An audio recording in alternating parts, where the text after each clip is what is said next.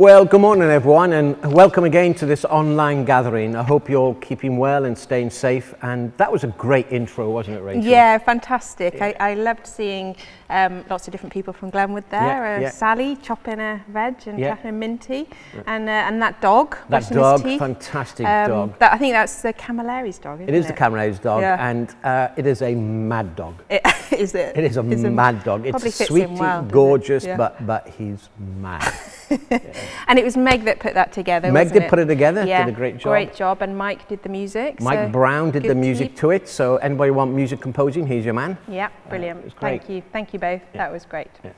Well, this week we thought we're going to start a new series, and we're going to be looking at a few, not all of them, the gifts of the the fruits of the Holy Spirit, sorry. We're going to look at the fruits of the Holy Spirit.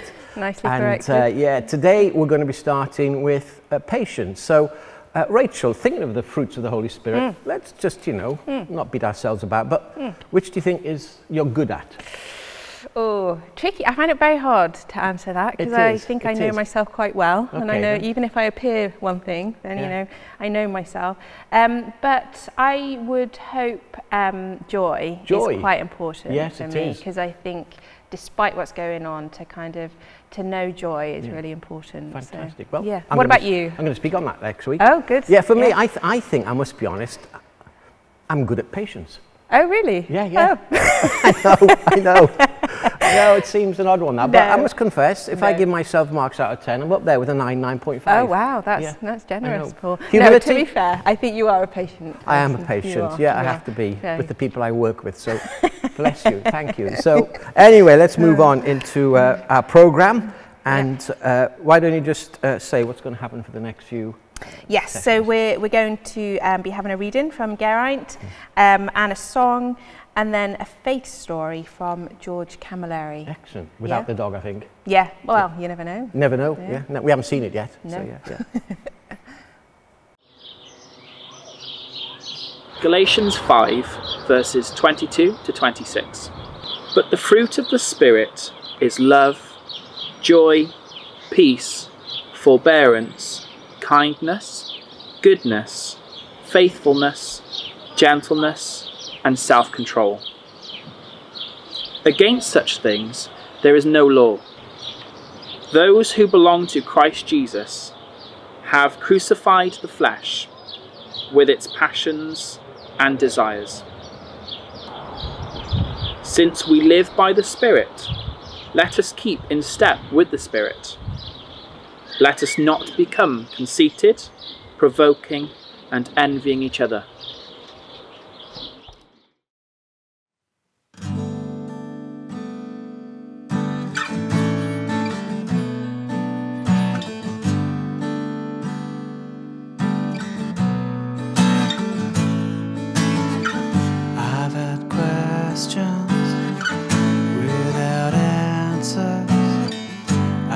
Sorrow, I have known pain, but there's one thing that I'll cling to.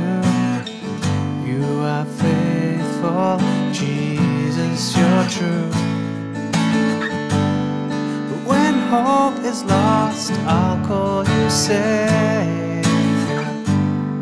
When pain surrounds, I'll call you Healer. Silence falls, you'll be the song within my heart.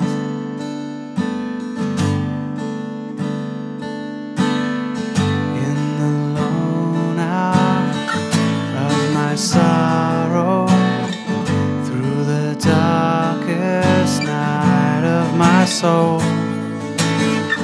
you surround me and sustain me, defender forevermore. When hope is lost, I'll call you Savior. When pain surrounds, I'll call you Healer. When silence falls, you'll be the song within my heart.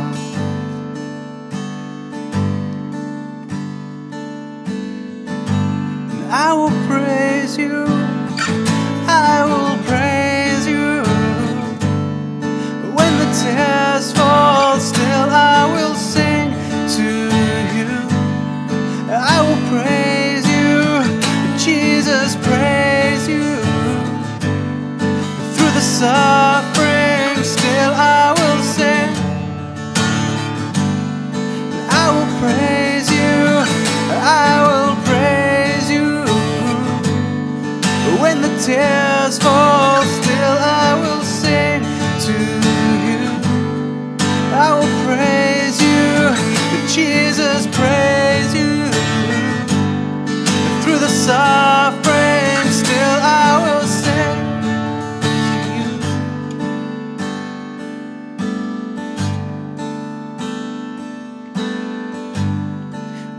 hope is lost, I'll call you Savior. When pain surrounds, I'll call you healer. When silence falls, you'll be the song within my heart.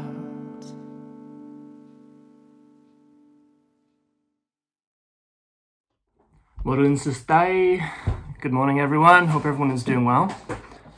Thank you so much, everyone, for all of your love and support and prayer for the last year just gone. I've been in Cambodia for just under a year now. Time has flown by. Yeah, and it's been incredible. I started my journey in Hawaii doing a Bible school over there, and then that was for a couple months, and then went to Cambodia and have been there ever since until now. Yeah, it's been a great time. I've been working with UofN Battambang, which is half affiliated with YWAM. I've been working with their YDC, which is an English school, and I've been part of the Harvesters team, which is what we call our team that uses social media and different ways of communicating in ways to reach people. So that's like Facebook and calling people and things like that. In Cambodia, street evangelism has been found to be quite difficult. I think Khmer culture is very based on trust and relationships, and so it's just really not an effective way to reach people. And so we found that the best way is to have a campus that's very inviting and is for the community, which is why we have a school, we have a gym, we have a ton of stuff for people to get involved with, and then it's through that and through relationship building that we are able to reach them and to share with them about the gospel and about Jesus. And we usually get about 400 students come through every 3 months or so. So it's really amazing. And then our goal of that is to, when we teach our students, we introduce them to Jesus and we build relationships with them that way. And then our final goal is to bring them back for our DTS school, which is discipleship training school. And yeah, it's been effective so far. It's going to be interesting to see what happens going back after this COVID-19 situation is done. I'm excited to see things grow and see things shift. And yeah, so yeah, I'm home due to COVID-19. It wasn't a safe place anymore, unfortunately. I will be going back as soon as it's safe, whether that's when the borders open or whether it's a little bit after that. I'm not too sure. Well, I'll just going about it day by day. So that's one of the main things to pray for, I think, is just for Cambodia as a whole and the whole situation. But there are still people there who were on our campus that have stayed. They are on complete lockdown, half because of COVID and half because of people. They're on lockdown in the campus and they are just focusing on distributing food and keeping safe themselves. All of our ministries have been cancelled at this point, all of our schools, but they are using this time wisely to prepare for rising back up. And so I'm still working and doing things for the base and the campus. I have projects to do and different ways to still get involved, which is good. I'm also keeping myself busy. But I'm fine, I'm home, safe and sound. Thank you so much, everyone, for your support and your prayers. Yeah, if you want to receive updates, give me a message, get in touch. I'd love to catch up with all of you. Thank you so much. Have a good Sunday. Bye. Thank you so much, all those taking part there. Thank you for Gerai in your garden, nice garden, filming there, and I think your friend Helen filmed that, so that was great. Also Mike and your lovely song, and George, great to hear your journey and where you are now, and we'll certainly be praying for you as a church, so thank you. Yeah, that was great. And so now we've asked Stephen and Jill Bailey if they will lead us in prayer. So they're going to lead that now, and there's parts of it where we can join in, and you'll know when that is because the words will come up on the screen for us to say together. So Stephen and Jill, thank you. Last Thursday was Ascension Day, and next Sunday is Pentecost. In these 10 days between the two, we can join with millions of other Christians around the world praying, Lord, your kingdom come on earth as in heaven. So let's pray. Heavenly Father, we bless your name. King of Kings, in all the uncertainty that surrounds us, we thank you that your kingdom cannot be shaken. We thank you for your goodness and your loving kindness, and for your patience towards us. Please forgive us when we are impatient with one another, with you, and with ourselves. We lift to you all those who are waiting, particularly those whose treatment and operations have been postponed because of the situations in hospitals, those who are waiting to get back to work, and those who don't know if they will have a job to go back to, those who are not able to go back to their homes after the floods earlier this year, and those in refugee camps around the world who wait and long for peace and a return home. Lord, we pray for your grace and mercy. We ask for wisdom for our politicians and medical advisors in balancing courage and caution as they decide about our way forward, and for perseverance for all those struggling to cope with their present situation. And for ourselves, we pray that in all our waiting and our impatience, we'd have grace to wait, with intention, with purpose, with our focus on you. Lord, help us to be patient. May we not be driven by frustration, not provoked by irritations, not unsettled by uncertainty, not be brought down when things seem hopeless, directionless and dark. Lord, help us to be patient with one another and with ourselves. Lord, help us not to rush the moment, nor snatch at opportunities, not to create business for its own sake, but rather to create kindness. Lord, help us to be patient and wait. Help us to be willing to wait for the right words and actions, to give or receive, to be waiting still for the right time. Lord, help us to be patient and wait for your time and for you. May we have patience in our hoping, in our expectation, and in knowing you are with us. Lord, help us to be patient and wait for your time and for you. May your kingdom come, your will be done, in us and through us. In Jesus' name, Amen. Well, here we are again on a Friday afternoon on the building site, just bringing you an update. As you can see, there's a few things going on with the digger, and they've been putting the drainage in, and next week they're going to start knocking down the walls down here and opening it up, and which is exciting. And then a week Monday the steel arrives and they will start erecting the steel. That'll take a few weeks, and that will make a big transformation. But you can see down here there's a gutter, not a gutter, sorry, it's a drain bringing in the water through there, and they're working hard and doing a great job. Inside you'll see that they started boarding up part of it so that it becomes secure when they knock these walls down next week, and we'll come back then and probably give you another update in a few weeks time. And there's a gale blowing now, which is going into everybody's eyes, but thank you so much again for your support, your financial support. It's just wonderful to see all that's going on because you've given that money. Thank you so much. Well, I hope that gave you all a little insight into the work that's going on in the building. I think in a week's time we'll probably see a bit more improvement as the steel comes in. So that's great. And again, I want to thank everybody who's been supporting the appeal, and just to say we still need another £150,000 to get all the bells and whistles in the building. So please keep praying for the trust applications that are out there. That would really help. So much, thank you. So we're going to have a sequence now where we're going to have a reflection and then an interview, or sorry, not an interview. Steve Hillsden's going to share a little bit about his working life. His faith story. His faith story. It's his faith story, and it's quite dramatically filmed, isn't it? It's quite impressive. Action piece. Action piece. Dave has done an action piece, which is great. It's fantastic. And when you see it, you just imagine he did that driving and filming at the same time. Quite remarkable. No, he didn't. For those who might take that seriously, he didn't. Okay. And then there'll be a song, and then Carol will share with us about patience.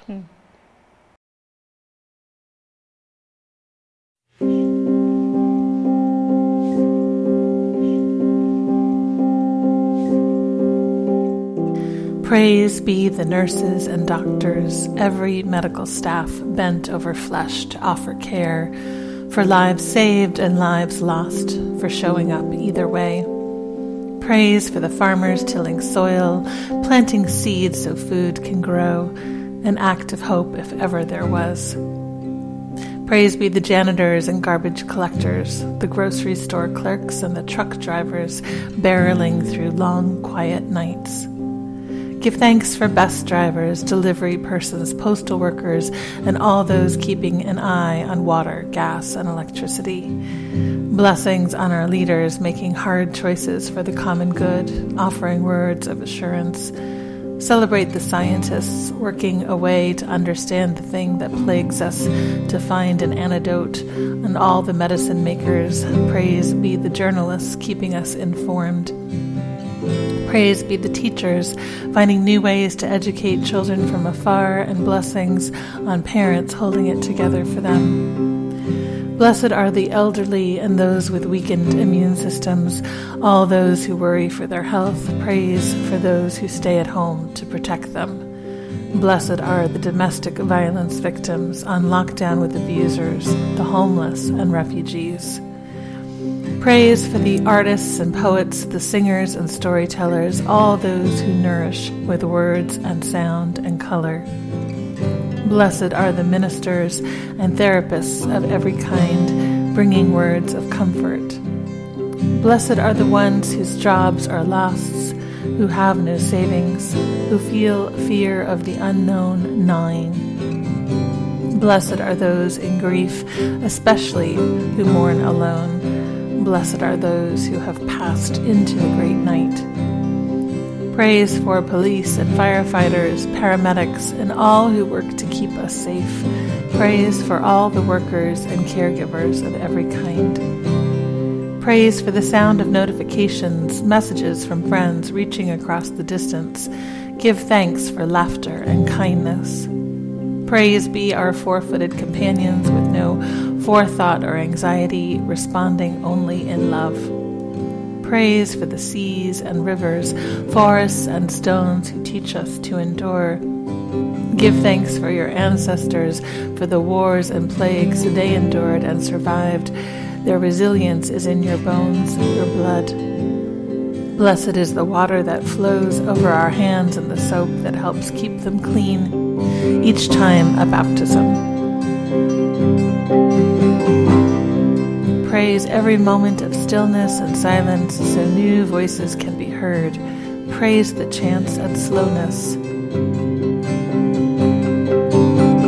Praise be the birds who continue to sing the sky awake each day.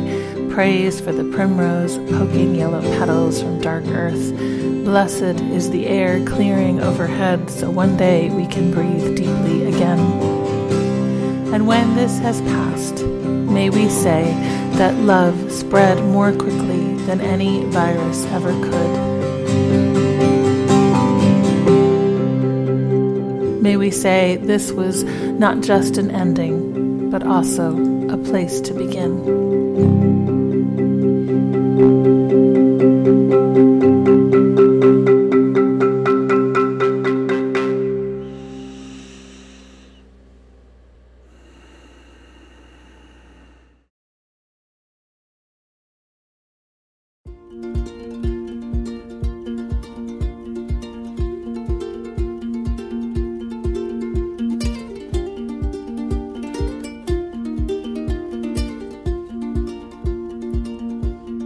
Right, hi, I'm Steve. I've been part of Glenwood Church for almost 40 years and I work for a credit insurance company in the Bay.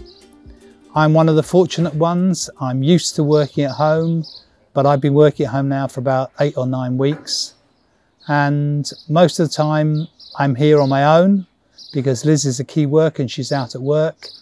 And whilst I enjoy doing the job, it gets a bit lonely. The only face I see the whole week is my wife when she's in the house. And when you're part of a team of about 60 people, it is strange to be not able to see them face to face easily, to talk to them, to encourage them, and to just have the usual office chat and banter. So what do I do? Well, I try my best to encourage my colleagues in the office. I send them mails to find out if they're okay. You know, I know that there are people who live alone. There are people who are, you know, family situation, you know, about that family situation. So I ask that they're okay. I ask to check that they're having, managing all right with work and how their family are getting on. I've shared the that blessing video the other day with a couple of guys that I know are Christians in the office, to bless them as much as it blessed me. But I'm so thankful for the exercise time. Many of you will know I ride a bike to and from work, and I like to get out early, first thing in the morning when no one's around.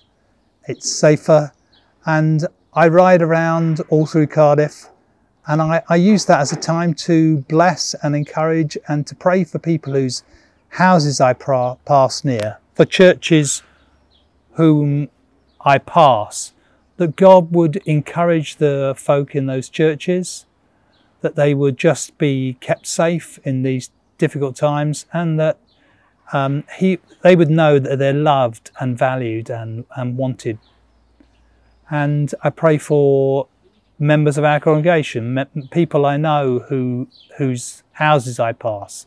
I pray blessing and health and well-being, because I feel that's what God wants me to do. I've been out today praying for people as I ride around the area, and for churches that I've passed, and just pray that we may see God's new thing come out in the end of this exercise.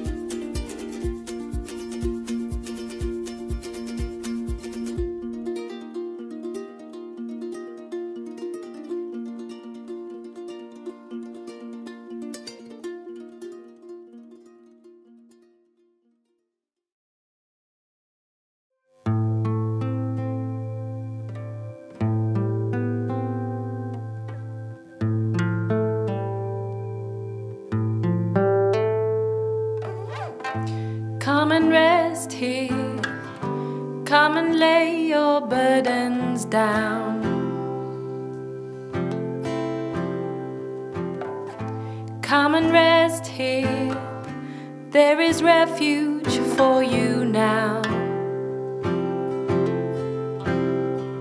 You'll find His peace and know you're not alone anymore. He is near. You'll find His healing. Your heart isn't shattered anymore. He is near. Breathe in, breathe out. You will find Him here.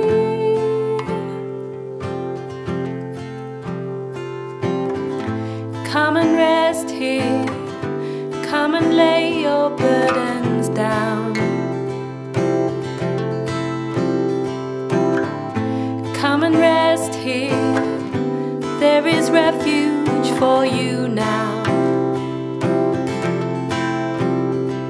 You'll find His peace and know you're not alone anymore. He is near. You'll find His healing. Your heart isn't shattered anymore. He is near. Breathe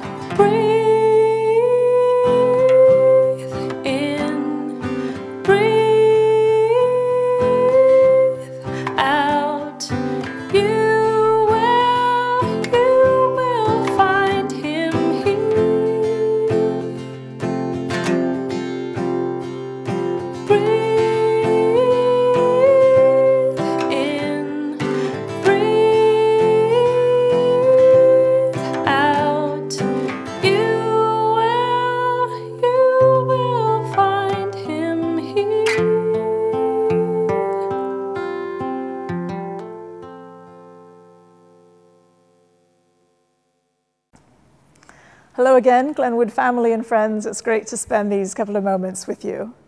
Back in December, Forbes magazine asked the question, is it okay to wait at Starbucks? The writer said that a long wait isn't typical of most Starbucks locations. There are 31,000 Starbucks around the world. Perhaps that's why. But now Starbucks is trialing a new concept they call roasteries. These are urban, hip locations where the company intentionally serves the customer slowly. So how slow is this wait? Well, apparently only 6 minutes, or 1.5 minutes longer than a typical wait in Starbucks from a prior study. Any longer, and people apparently lose patience. Yet many people waited much longer earlier this month when Starbucks drive-thrus reopened for the first time since lockdown in March. We'll leave the debate of whether Starbucks coffee is tasty or not for another time.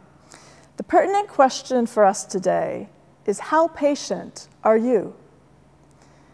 We've all heard sayings like, Rome wasn't built in a day, a watched pot never boils, first things first, all of these sayings describing the importance of and the need for patience. Yet it's such a difficult thing for most of us. If you're like me, at some point in your life, you've found yourself struggling and crying out to God, give me patience. Maybe about a relationship with someone else, maybe a piece of technology, maybe another driver on the road, or even this current lockdown situation. For example, if, like me, you've gone out to the supermarket during lockdown, you will have noticed that there are now social distancing signs and directional arrows in supermarkets. So what happens when you're at the end of an aisle and you see something about a quarter of the way up the aisle that you want, but the arrows are coming out in the opposite direction? Are you person A, B, or C? If you're person A, you follow the directional arrows. So you go down to the next aisle, you walk the entire way down the aisle, you turn the corner, you come 3/4 of the way back to the item that you want.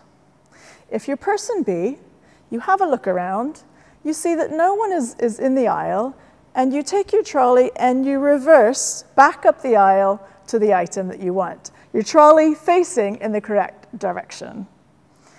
If you're person C, you look around, you see that no one is in the aisle, you ignore the arrows completely, and you go and get the item that you want. Your response to that scenario may say something about your capacity for patience. A challenge for most of us. Patience is described in one dictionary as the capacity to tolerate waiting, delay, or frustration without becoming agitated or upset. The Apostle Paul wrote to the church in Rome, "May God, who gives this patience and encouragement, help you live in complete harmony with one another, as is fitting for followers of Christ Jesus." I'm not implying that all Starbucks customers or even people who follow directional arrows pray for patience. But asking God for patience isn't a bad place to start. It's clear that He is the source of patience, and there are apparently benefits to having patience. Health professionals say that people who exhibit patience have reduced stress levels, making them happier and healthier, able to make better and wiser decisions, and helping develop empathy and compassion, which results in more meaningful relationships. But perhaps Paul's prayer to the church in Colossae, in modern-day Turkey, sheds more light for our current situation today, especially in the midst of this coronavirus lockdown. Paul writes from his prison cell, which is perhaps the most severe lockdown possible, where he's been placed for sharing his faith, and this is what he writes. "We have not stopped praying for you since we first heard about you. We ask God to give you complete knowledge of His will and to give you spiritual wisdom and understanding. Then the way you live will always honor and please the Lord, and your lives will produce every kind of good fruit. All the while, you will grow as you learn to know God better and better. We also pray that you will be strengthened with all his glorious power, so you will have all the endurance and patience you need. Paul takes this idea of good fruit one step further when he writes to the church in Galatians in chapter 5, verses 22 and 23. But the Holy Spirit produces this kind of fruit in our lives: love, joy, peace, patience, goodness, kindness, faithfulness, gentleness, and self-control. There is no law against these things. The last time you picked up a piece of fruit, did you consider how long it took from when the seed was planted until the harvest? The apple a day that keeps the doctor away apparently takes 7 to 10 years from planting until harvest. If patience is a fruit, it will take time and the right nourishment to grow in our lives. In fact, Jesus uses another fruit analogy, the grape, to describe that process in John chapter 15. He says, "I am the true grapevine, and my Father is the gardener. He cuts off every branch of mine that doesn't produce fruit, and he prunes the branches that do bear fruit, so that they will produce even more. Remain in me, and I will remain in you. For a branch cannot produce fruit if it is severed from the vine, and you cannot be fruitful unless you remain in me. I am the vine, you are the branches. Those who remain in me and I in them will produce much fruit. For apart from me, you can do nothing." If we want patience to grow in our lives, we must remain in Christ. We must live in Christ, abide in Christ, and he must remain in us. Not just when the going is good, but all the time. We must allow the gardener to snip away those bits of our lives that are sucking in nutrients but not giving anything back. Sometimes he'll even trim the bits that are producing fruit, the bits that are producing patience and love and self-control, so that more grows in the future. There are some tragic examples in Scripture of people who lacked patience and the consequences that came to them and those around them because of that. There was Moses and the Israelites in the wilderness. Fair play, being homeless and not knowing where your next meal is coming from for 40 years can be a bit daunting. But they got frustrated, they got annoyed with God, they began grumbling and complaining.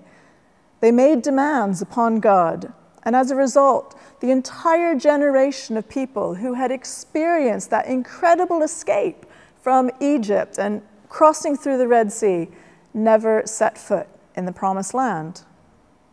There was Saul, the first king of Israel, the one who came before the famous King David. Saul was between a rock and a hard place with the warring Philistines, and his troops were deserting him left, right, and center. The prophet Samuel, the prophet of God, told him to remain in Gilgal until he arrived. But Saul grew impatient, so what did he do? He offered burnt sacrifices, burnt offerings to God, something that only the prophet was supposed to do. And as a result, he lost his kingship and the honor that would have come with the forever kingdom. Check it out in 1 Samuel chapter 13. I'm not sure that the main point is whether we have patience or how much patience we have or not.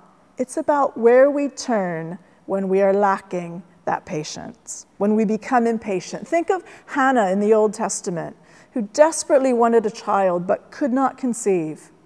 In her time of grief and agony, she was bullied by Elkanah's other wife. She was treated unfairly. To whom did she turn? She turned to God. Think of Stephen in the early church, that young man who was full of passion for Jesus and unashamed about sharing his faith. And even as the mob was stoning him, he looked up to heaven and he cried out to God that he would forgive the people who were killing him. Maybe you've also heard of the patience of Job, that good man in the Old Testament who had it all, and then one day, suddenly, his servants are killed, his cattle are destroyed, and even the house in which his children are having a party is destroyed, and all lives are lost. I'm not sure that Job would have said he was a person of patience. But what I do know is that when his wife and when his closest friends encouraged him to turn his back on God, he refused. So as we finish our time together today, let's consider why patience might be important on our spiritual journeys, especially now. If we can practice patience before we speak or tweet or blog or share our opinions, we might avoid causing all kinds of pain and offense in other people's lives. If we can patiently delay personal gratification, we might realize how self-centered our lives often are, and learn to extend hospitality and generosity in new ways. It's being forced upon us now, and there are some amazing stories about people who are reaching out to their neighbors or helping those most vulnerable. But what if we practiced it all the time? If we learn to patiently slow down, we might even notice things and people and sounds that we never heard before. We might even hear the voice of God and learn to know well that famous psalm, "Be still and know that I am God." Finally, patience is not a standalone quality. It's not a fruit on its own. We talked about the numerous fruits of the Holy Spirit. It's closely linked with love. Think of 1 Corinthians 13. Love is patient. It's also closely linked with endurance and suffering in Scripture. The disciple James encouraged the early church to be patient in the face of suffering and to follow the example of the old prophets. Maybe that's a good word for us this season. For fruit to grow, you need different seasons. So let's recap. How patient are you? Do you recognize that God is the source? God is the one who gives us patience. Do we recognize that patience takes time and many different seasons to grow?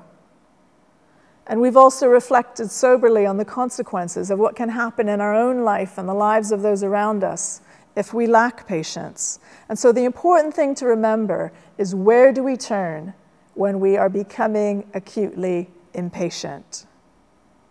Can we commit today to praying for one another, that we would all grow in patience, that we would remain in Christ even though we are separated from one another, that we would be filled with the Holy Spirit, and the Holy Spirit would produce patience and other fruit in our lives? May we use this lockdown season to grow in patience, so that when we meet up again and we can see each other again face to face, we are not the same people who entered lockdown. Thank you for that, Carol. It's great to talk about patience, and I know I said it was one of my favourites, but it is a lovely fruit of the Spirit to have under pressure as well. Especially at the moment. Especially at the moment, yes. So continue to pray God will bless you with that. And so it's the end of another week. Yeah. And as ever, we're going to finish with the grace. And we'd love you to join in with us wherever you're sat, and there'll be that sense of being connected as we say it all together at the end here. Yeah, lovely. May the grace of our Lord Jesus Christ and the love of God and the fellowship of the Holy Spirit be with us all forevermore. Amen. Well, thank you. It's always lovely to do the grace together, and I pray that you feel connected a bit more as a church.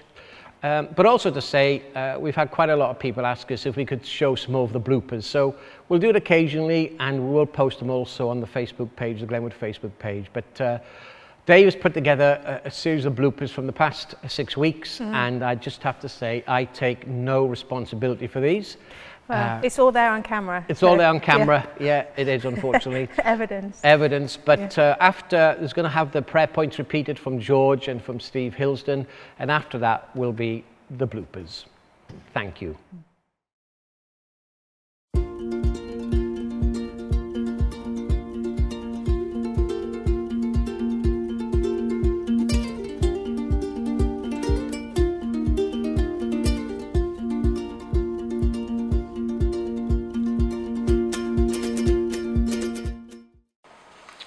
Introducing bloopers.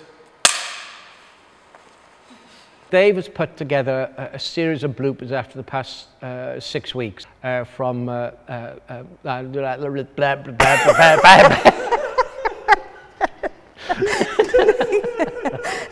What a perfect way to introduce the bloopers. May the grace of God, is that right? Love it. Well, thank you for that. Carol. Oh, Philip, I'm going to get the giggles. Right. A resource that's available for us to use online. But first, online, yes, but also... Oh, your head. Have I? Hopefully this will again be something that encourages and blesses you. Yeah. Okay. You didn't ask it. I was all ready for you to ask me the question. Okay, so you're going to ask me? I'm going to... for those who may not know it as well. So...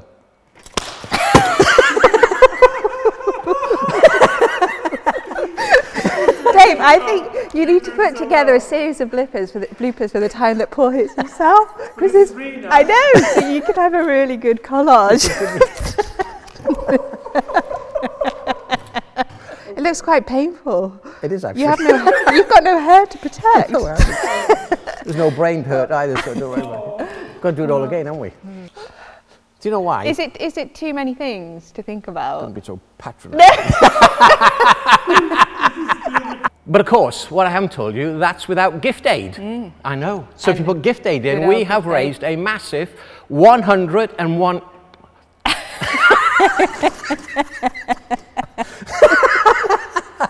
He and Jane have run it 3 times.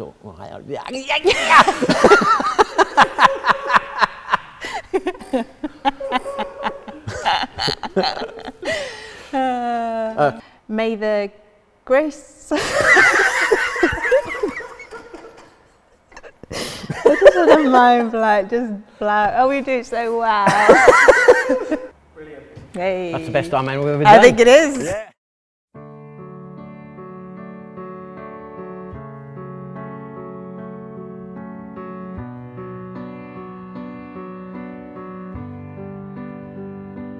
As I rise, strength of God, go before, lift me up. As I wake, eyes of God, look upon, be my side.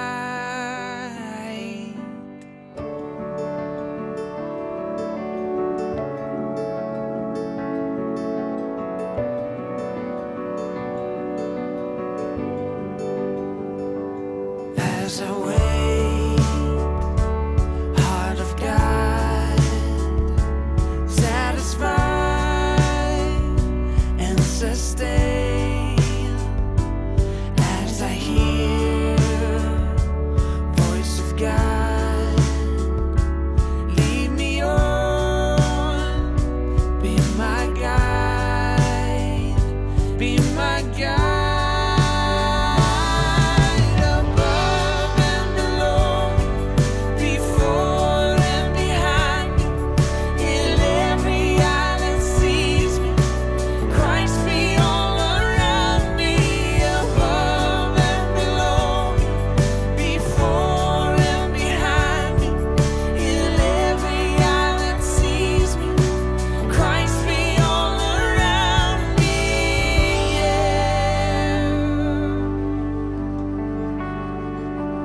As I go